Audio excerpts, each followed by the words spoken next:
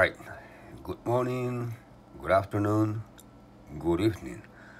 Today I want to show you something, and we're gonna talk about those black nickel or whatever you want to call them, toners, or you could see 1960, 62, 64. Look how pretty they are. 65, 1970. Look at these beauty. 1974, 76. Let me see if I can. The light may give them a little different lighting on them. Let me see if I can fix this a little bit better. Okay, 1983. This looked like 31. In 1985. 1989. Look at that beauty. 1992. I was thinking about these that I didn't like them. But 1999, you could see it by day. 2000p. 2000 Philadelphia, 2002, 2014. You could see it. Oh, they are looking nice. Very nice. And looking at them, you could see it's nice coin. And when you turn it or flip it over, let me see if I can flip it over. They're looking real nice. All right, why I bring this up? Everybody talk about the coins. When the coins are luxury, like this one. This is a 1976, 78. 1978, they're looking real nice. And it's very luxury when you got a coin like this. But I'm thinking I'm gonna keep all these black ones. I'm gonna put them on an album. All that color, which they are different. And I'm just gonna put all black.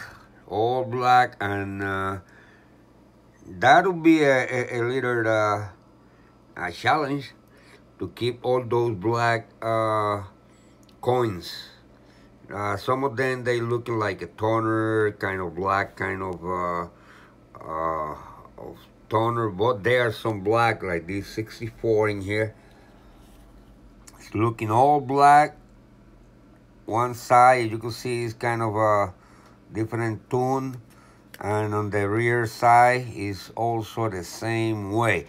I don't know if they come minted out of factory or they get that color after that.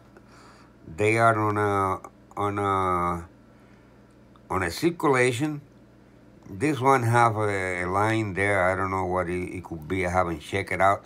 I was checking my nickels, and I just find this nickel. I got a bunch of them that I haven't processed yet, but I really want to put them all and make an album for the different collections.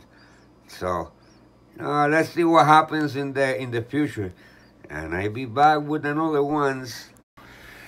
All right, I get back here, and you could see these are nice 58 minted on Denver. You can see how nice it is. You can see this coin. Look at that. Minted on Denver. You can see the D over there. And it's a very nice 1958. Then I have a 69. This lighting here is very bad. A 69 minted on Denver. You can see it in there. 61, very nice piece. 62 rear nines. I got 64. I got a bunch of 1964. Look at that.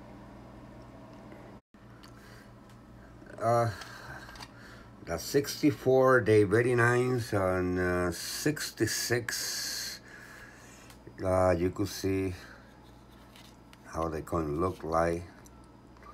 Very nice, very nice. And yes, they are not all of them, but the only way you can find these kind of pieces is by hunting or go to the internet and have someone and buy from them.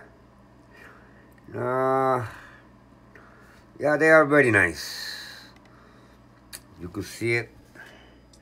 I got a 76, 87.